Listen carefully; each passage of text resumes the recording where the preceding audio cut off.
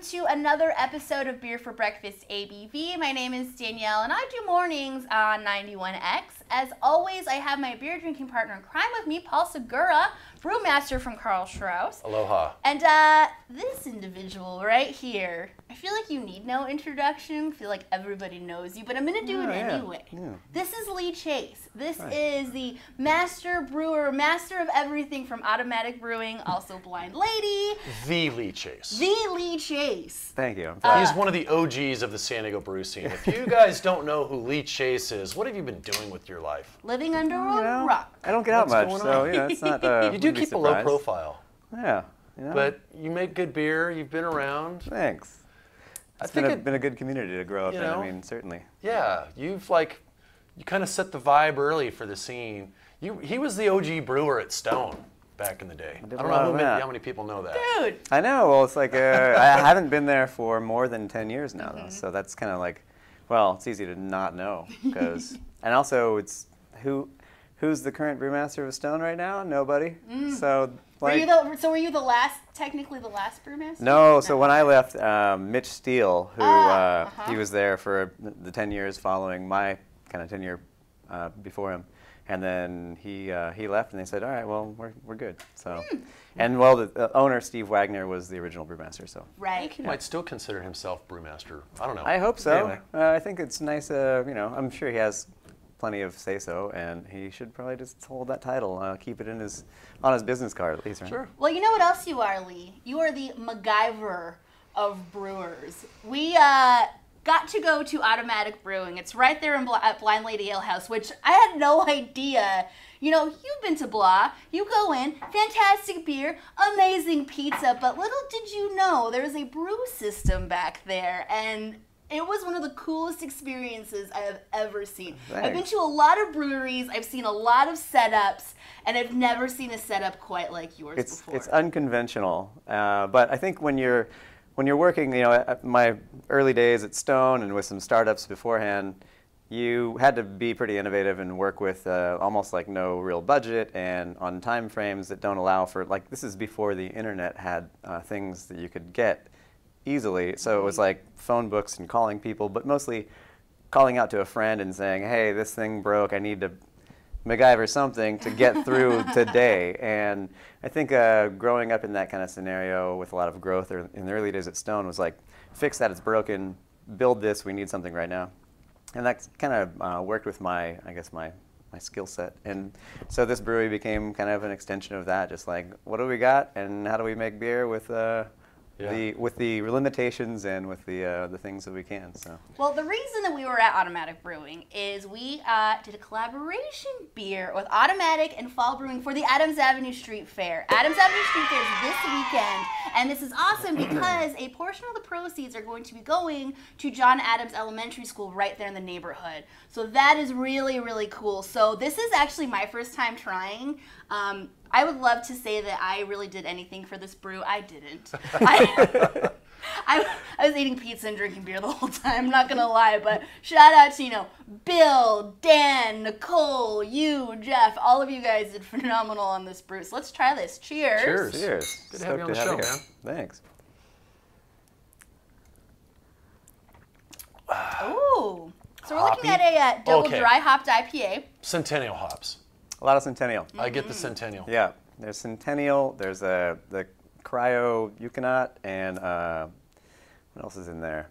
Maybe a little bit of Chinook, I think, was in there. I get a lot of lemon. I get a lot of herbs, too. Yeah. Well, we also really kind of made a little late contribution of, had a whole bunch of passion fruit that came from the yard, and so we just scooped out the passion fruit and threw that in there. Nice. And then I had a bag of organic dried mango, and so we just threw that in there too.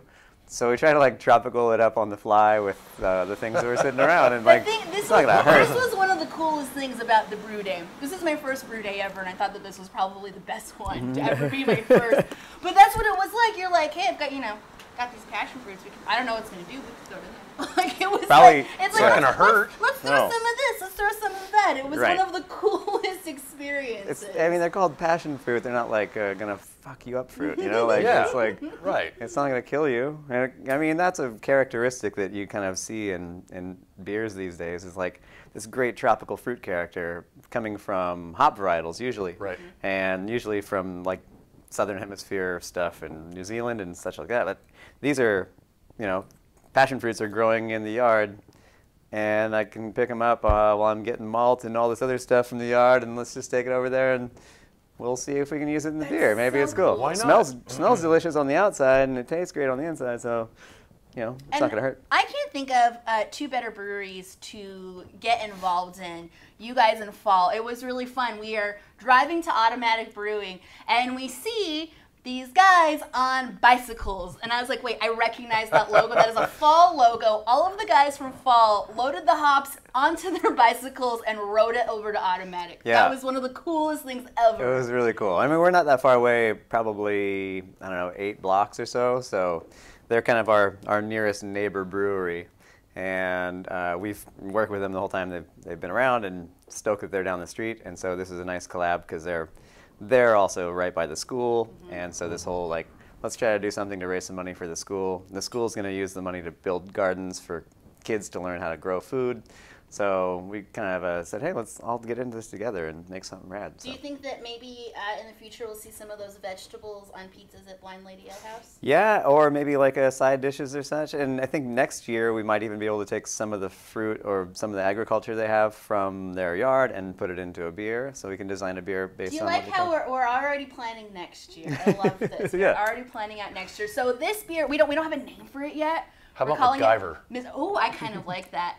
This is Mystery Beer X is what I'm calling it at the moment until we have a name for it. But we will have a name by this weekend for Adams Avenue Street Fair. This beer will be available inside a Blind Lady Ale House. We will be live broadcasting there on Saturday of Adams Avenue Street Fair. And then it's going to be available over at Panama 66 and Tiger as well. Yeah. We'll get it over there too. Awesome. So, Nice. you know, you got options. But we brewed a very limited amount of this beer. So you got to get it right away. Don't wait around to try this beer. It shouldn't last long. 15-barrel brew house? 10-barrel 10. fermenters and about an 8.5-barrel max on the kettle. So I'm doing like about a 6.5 one day and 6.5 the next day, and trying to like get every little bit of fermentation capacity out of the fermenter. So You know what I love about his brewery, and I've been saying this for a long, long time, is that you see some brew houses that are just like, or breweries that are just put together, right, using dairy equipment or whatever, making some of the best beer I've ever had, and then you see like top of the line, no expenses spared breweries that, Yeah. you know, unimaginative, you know, kind of mediocre stuff. Right.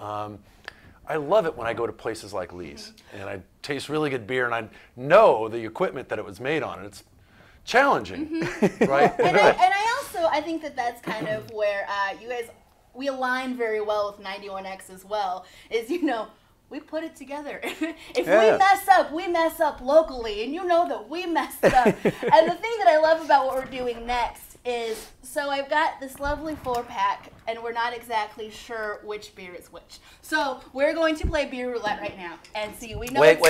You can spin it around. Yeah, there's nothing there. There's no label. We have no idea. It's one of 2 beers. Pick a beer, any beer. Should we? Spin the 4-pack. All right. So it's either a Belgian blonde or it's a brown porter. Do we want to start guessing what this one is? We got a 50-50 chance.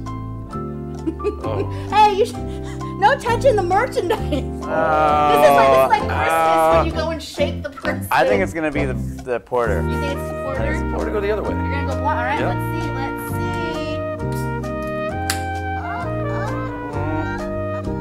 Yes! Lovely. I am the smartest man in the world. Lovely. I thought I felt a little less pressure on the can side, but no. Well, and you canned these personally, right? Yeah, And so that's the yesterday, other so, really yeah. cool part of this is you personally can these yourself. Like you're. We have Those we have a cans. small like canning line that I kind of made out of some parts from. It's just some parts. Let's just leave it at that. Of course you made And, it. and it's like a one-man foot-operated canning little thing, and so this is the. I I love was the just nose trying to coming get off to it, of so. this. I get bread, I get some white pepper, I get a little bit of sort of that Belgian musty aroma. Yeah. So this is a Belgian blonde that we brewed in collaboration with Gravity Heights, and Skip Virgilio, the brewmaster there, is a longtime legendary. Shout out to Skip. Skip founded AleSmith back in the day after he had already been PB Brewhouse. PB Brewhouses. I think he has the first Great American Beer Festival award given to San Diego County. I think you're right. I think it was a Belgian double. I think it was. It was something more gold though. I think it was this. I don't know. It was because the idea for the collaboration was to make something that was in that vein, and so we thought a Belgian triple with some Meyer lemon zest and some ginger might be pretty cool. So we had to make this beer to get sturdy, healthy, ready-to-go yeast to handle a 10% alcohol triple. So this beer is basically the taking it easy on the yeast, but making the yeast ready to perform for a triple. Oh, it's just a nice, simple beer. So much science. Yeah, well, so it's propagating Chemistry. the yeast prop. This is tasty. It is But tasty. it's just a little bit of Czech Saaz hops, not much, letting the yeast kind of do all the yeast characteristics that we like about Belgian beer. And single malt, it's just the Admiral Pilsner. And Admiral malt is really cool because they make all the malt in Alameda in the Bay Area, and they're growing all the barley in California. So this is kind of like, I don't know, it hits a lot of the marks that we want to aspire to as a brewery and as restaurant owners, try to use use everything local and try to make everything in-house. I feel like we haven't had a Belgian in a while. I think you're right, yeah. On Beer for Breakfast, and I'm digging it because I kind of forgot how much I dig the funk. This is reminiscent of like the Harlot from Society, and what's the other one? Benchmark had one, the table beer. Thorn, similar to Thorn's, their Foreplay Belgian Blonde. Yeah. Yeah. This is good. But I think this has a nicer malt profile, kind of a nice chewy, bready, and I like the ester profile where it's at because it's not super phenolic or Band-Aidy, but it's got a nice white pepper. It was fermented a little cool for Belgian beers. Sometimes you can let a Belgian yeast just go nuts and like it'll get so hot, it'll just produce all this, almost like the sweatier the yeast gets, the more intense that character becomes, which is a weird analogy, but it kind of works.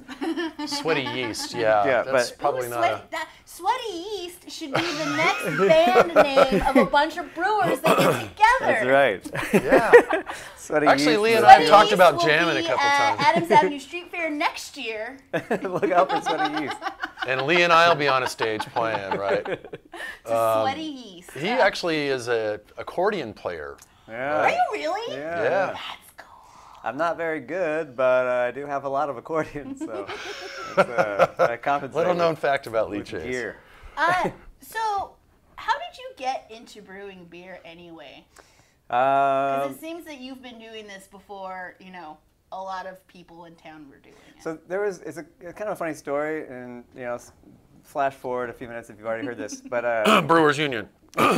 so as a kid, I found a cookbook that was like a stapled together zine type cookbook that these kids had made in Arizona, and there's a bunch of punk rock kids that were vegan, and they made this kind of like it's a DIY cookbook that was called Soy Not Oi, 100 Recipes to Destroy the Government.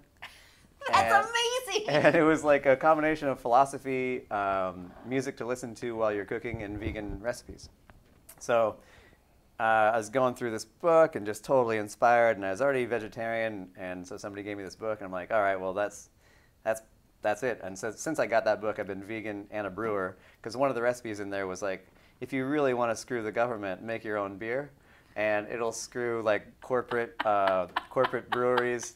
All the sexism and all the racism and all the shit that comes with corporate breweries is like, you can just skip all that and go straight to making your own jam. And I'm like, you can do that? That's like making your own gasoline or something. This is like this is like in the maybe like 1990 or so.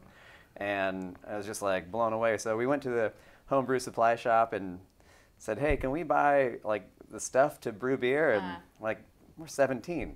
And the woman's like, we sell food products. I'm like, all right. Will you sell them to 17-year-olds though? She's like, Did you go to Owen and Audrey? Yeah. Out Awesome. in East County. Yeah, beer and And wine so crafts. we kind of got started, just some friends and I, just trying to fuck all those bad things. So awesome, actually. And then I got into like homebrewing a lot. I started my older brother into homebrewing, and then he introduced me to the fact that UC Davis has a malting and brewing science program. So he's like, hey, if you want to go, I can help you get there, fund it. And he had a career job already, so he's an Imagineer at Disney. And so he's like, Best job in the world. I can help you get to school. I'm like, all right. So I got to go to UC Davis and do the malting and brewing science program there, and then come back to San Diego. Luckily San Diego was starting its, Carl Strauss had already got the We kind of started out at about the same time, him and I. Yeah, totally. And for similar I think reasons. we were at Davis the next year, right when I was out. And Wow. And same deal, Bush Senior imposed all these syntaxes, right? Alcohol, junk food, tobacco, all that stuff, and we all just said, "Screw you, man! We're going to make our own." Yeah. Oh my God, that is amazing. Yeah. Same deal. Yeah, right. We kind of started out at the same time. That's super cool. It's a good way to do it. Yeah. I'm trying to decide which can I should pick for our next. What are you guys feeling? Which one do you think it is? Just go Which for one it. do we think it is?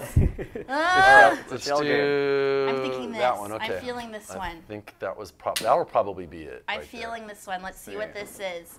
Otherwise, we're drinking the Belgian blonde again. Woo! Winner, Porter. winner! Oh, wow. Yeah! Nice. That was better odds. This is probably the proper progression too, right? Yeah, I think so. Okay, I love the color on this. Yes, tell me all about this, Lee. What is this? So this is a beer that just went on tap at Blind Lady. It hasn't even made its way over to Tiger yet. Was this a GABF beer?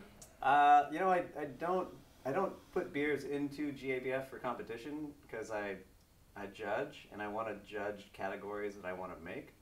So I kind of you're not allowed to judge beers that you have, the category that you're submitted into. So two things. We don't make the same beer twice ever. So if the beer needs to get to the GABF and it's gone by the time competition comes around, we kind of violated the rules of the beer. Oh, yeah. Okay. So that doesn't really work for our program unless we hoard kegs and then put them on during the competition, which we're not really into. But if we can basically, inspired by beers tasting at the competition, brings it back to home, and then I can probably make something that's, close to medal winning. I didn't know that you don't brew a beer twice. Right. Yeah. Time out. Can you back up a little bit? You've made some good beers. Thanks. I've had a lot of good beers at your place that you've made. Why wouldn't you make a home run? Re-brew it if it's a home run? I don't know. Or is it just you just want to try new stuff? Yeah, maybe there's other things to do. You want to be responsive to the environment, and if somebody else is going to hit a home run, well, maybe you just want to hit a couple base runs to load it up, and then that guy's going to hit the home run, and then you clean house because if everyone's hitting a home run, you're squandering the home runs. So if I know everyone's making killer some category in San Diego that I can get fresh, I'm going to make the thing that's not really being represented by other San Diego brewers. You know what? That actually makes a lot of sense when I go Such into a rebel. Blind Lady Ale House. No, that makes a lot of sense when I go into Blah, because these styles of beers that you have on are not styles that I see at any place else, Right. which I dig. And even into the pizzas, you guys are doing stuff with the pizzas that I don't see anywhere else. Right, and that's kind of a response to the agriculture we can get. What does a farmer have that is in plentiful supply, or maybe even not even hey, we got a little of this. No one wants to buy it because it's not that much. But if you can do something with it, we don't want it to go to waste, and we'll respond to that and pull that in, make something with it, and if it's not coming back around, that's fine. We're gonna just make the best of what we got when we got it. And I think some of the malt and some of the hops and some of the yeast, those are all kind of things that will build that. What is going to be brewed this week? What do we got? We got this and that and that. Okay, is there any there? Maybe not. If there's not, let's move on to something else. Skip that idea. It's not going to pan out. And so sometimes it's a matter of wow, we got some new malt. I love all the new malt that's available now from small malting companies. Yeah. And it's super different and unique, and maybe not the thing that has been celebrated in the past with beer. Hops weren't very celebrated until they got really good, and now malt hasn't been all that celebrated, but it's getting really good. It's kind of a new thing, the new trend, right? Yeah. For a long time, we all had really limited options when it came to malt. Now you've got these boutique malting companies that are popping up, Yeah, and making amazing malts. really cool stuff. Yeah, and flavorful really different. stuff. Yeah. So Craft brewers making flavorful stuff. Imagine that. I know. I told a malt company one time, I said, we're doing all this fresh hop stuff. Like, you can go get fresh hops from a hop vineyard and get it right into your brew house in like a day. And it has these unique characteristics that brewers are excited to celebrate. Why don't you do fresh malt? Like, get the malt straight to the brew house soon. And the guy just like blew me off. He's like somebody from a major global malt company, and he's like, no way we're doing that. Don't even bring it up again, because that is so outside of our box. I'm like, Why? what? But we're your customer. Like, Yeah. don't you want to do something that we're excited about? And he's like, you can go stick it. I'm not talking to you anymore. Yep. I'm like, Right. all right. And then now companies are doing it. So So now you've got like Admiral Malt, Skagit Valley Malting Company. You got Proximity outside of Denver. yeah. There's some really cool Mecca options, Grade man. is like small, doing some weird stuff out there. And then you can take it and make beautiful things like this. I don't know. It's kind of fun. Tasty. Do you think, as we're tasting this porter, do you think that I could put this in my coffee mug in the morning and Garrett would have any idea that I'm drinking beer? Having just said that, now I You think know, he's it going to looks- have an idea. It's looking kind He- of coffee-y. He watches Yep. this show. No, he doesn't. I don't know what you're talking about. It No, has this a is nice delicious. coffee-like aroma. Yeah. And then you taste it, it's got a really nice, pleasant toastiness. I wouldn't say roastiness, No. but toast. Right. It's kind of restrained on the roast character, but there's a lot of dark malts kind of contributing to that subtle, almost roasty, but more on the toasted side. It's definitely, in this glass, it looks a little more brown. It's not than quite dry, not than quite sweet. black, It's but beautiful. in our normal, we do like a 21.5 ounce glass. Because you and guys it's don't mess black. around at Right, Bad like, Lady. hey, if you're gonna have a beer, commit. So it's a little darker in that bigger glass, but this is I it's a love brown. this. It's a brown porter, which is on the less robust. There's a robust porter and there's a brown porter. Probably a few different iterations depending on what part of the world you're into. But this is kind of like meant to be like the malt character's there. It's not overly roasty, not super bitter. It's just kind of a nice, I don't know. This is on the drier side probably. It's like not super sweet, but I like really dry beers. I don't like the, Do you think this would be like Lactose a and stuff. pre-prohibition porter? yeah, maybe. I kind of like was mentally thinking of it as like an imperial dark mild, Yeah. which is like not It kind of really a defies thing, but- classification a little bit, right? Yeah. I mean, I like that too. And porter usually is like, roasty, or that roast character is usually there without. Yeah. It's like chocolate is a really big thing. You get some chocolate and coffee There's notes in here. cocoa, yeah. Yeah. Cocoa and toast. I freaking love this beer. I do I would too. drink this all day. Right, same. And coming in at 5.5%, the thing that I like about all three of these beers is they come in that mid 5% range. So Yeah. it's got it's got a little bit of balls behind it, but you can have numerous, and Right. it's not going to just totally floor you for the Totally. Yeah, and we, like I said, we serve beer in kind of maybe extra large glasses, which actually adds up. Like, we have this kind of campaign about like cheater pints. Like, cheater pints are a thing, and so we're on the honest pint side of things, and we even go like not just as a 16-ounce pint. We're doing like basically.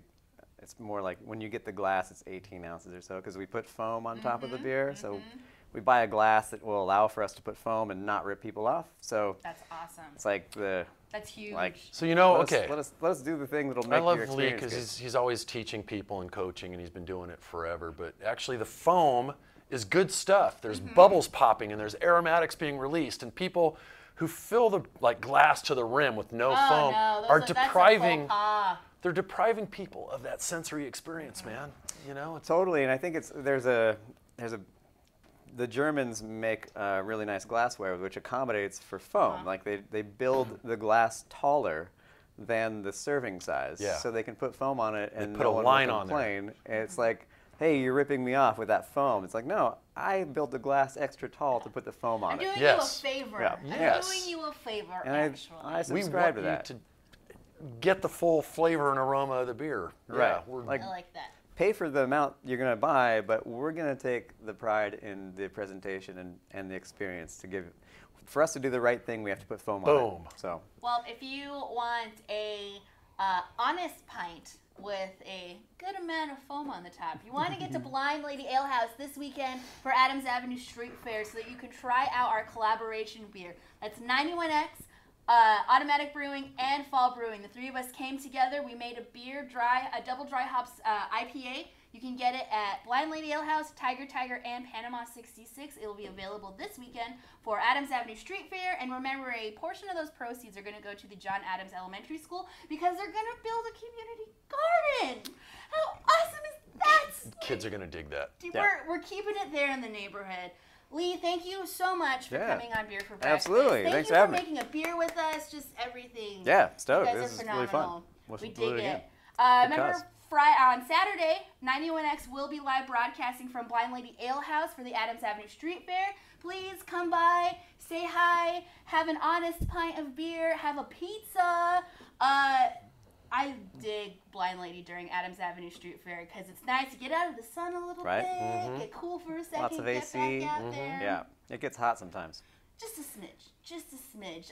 Thank you so much for watching. Try one of whatever these beers are going to be named. Yeah. Yes. Come up with a name. There. Yeah. Oh gosh, if you have any name ideas, please let us know because we're all kind of hitting a wall on this one. I kind of like the MacGyver. Thank you so much. Remember, you can find previous episodes of Beer for Breakfast ABV at 91x.com.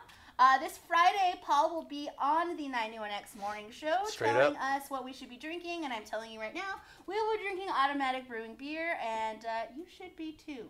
So cheers to independently owned craft beer. Cheers. Oh no! Oh no! What? All right. Fixed. This isn't a modern times issue. It's the motherfucking Eagle Double G. Snoop Dogg.